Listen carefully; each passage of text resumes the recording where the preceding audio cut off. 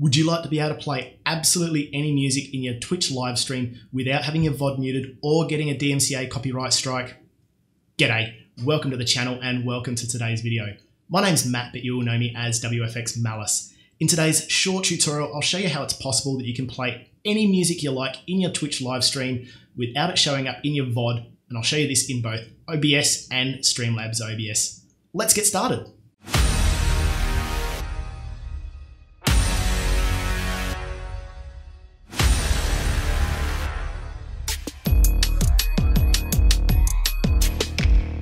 Playing your favourite music in your Twitch stream isn't just audible entertainment.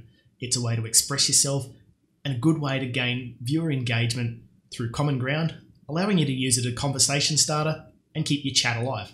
However, ever since the DMCA takedown, Twitch streamers have been forced into four corners. 1, playing no music. 2, playing elevator music. 3, paying for streaming services that play artists that no one's ever heard of. Or 4, disabling their VODs. And none of these options are really fair, which is why Twitch and OBS work together to come up with a solution that they just forgot to tell us about. The only prerequisite for this solution is to install Voicemeeter Banana. Now, unless you're brand new to Twitch streaming, you should already have this installed. If you haven't, I'm disappointed. Now, I don't currently have a tutorial on how to set this up. It is pretty simple. When I do put a tutorial up, there'll be a link up the top here. Once you've got Voicemeeter Banana open and installed, we're going to use the auxiliary channel for this example. So first thing you're going to do is right click up the top and you're going to name it Spotify or VLC or YouTube or whatever service it is you want to be using. You want to make things nice and easy so at a glance you can always look over and see what your levels are at. Press enter to confirm that. I've just realized while editing this video that I failed to mention that you will need to click on B2 in that vertical list and also either A1, A2 or A3, depending on which device you have your headset or speakers set up as a monitoring device. Now we're going to open up our sound settings. We want to see this window here, and you want to go down to Advanced Sound Options and click on App Volume and Device Preferences. Now, if your window doesn't look like this with input and output staggered like this, just extend the window out. You don't want these stacked, it's just difficult. Now, for this instance, we're just interested in the output. Don't worry about the input. We're talking about the sound coming out of these applications. Now, just quickly, if you don't see, say, Spotify or VLC in that list, it's because the application's closed. Go and open the application so it'll populate in here.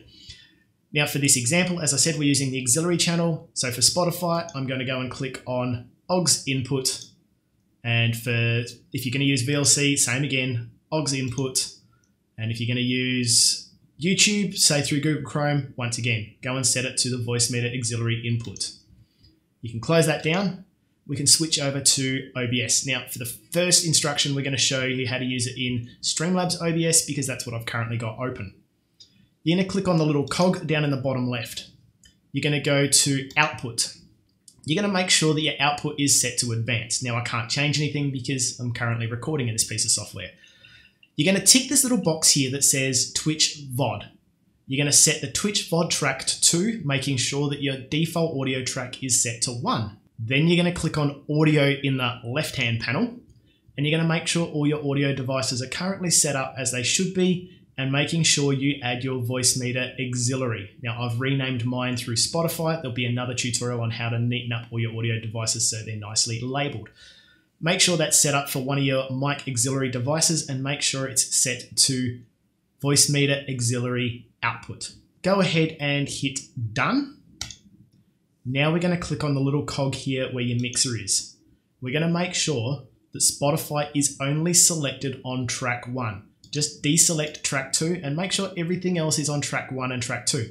What this is saying is everything in this column here is going to broadcast live to your audience. Everything in this column here is either going to go for recording or to your VOD. So Spotify for me is not going to my VOD. Therefore, I'm not going to get a copyright strike. And it's as simple as that. Now we're going to look at the original OBS. God, why does OBS look so garbage? Okay, first thing we're going to do is we're going to go up the top to File, Settings. In your settings, same again. We're going to go to Output. We're going to make sure we're set on Advanced. We're going to have our audio track set as track 1. We're going to tick this box here for Twitch VOD track, and we're going to make sure Twitch VOD track is on track 2. Then we're going to go to audio in the left-hand panel, and we're going to make sure all of our devices are set up. As I said before, we want mic as being our voice meter auxiliary out. Go and hit OK with that or apply. Now you want to click on one of the cogs of one of your audio devices. It doesn't matter which one. And you want to choose Advanced Audio Properties.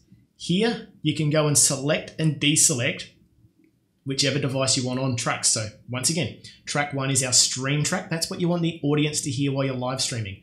Track 2 is your recording and your VOD. So deselect Spotify in track 2. And it's as simple as that. If you're brand new to the channel, make sure you hit the subscribe button. Give this a thumbs up. There'll be plenty more voice meter tutorials coming to the channel very soon. Thanks for watching. We'll see you in the next video.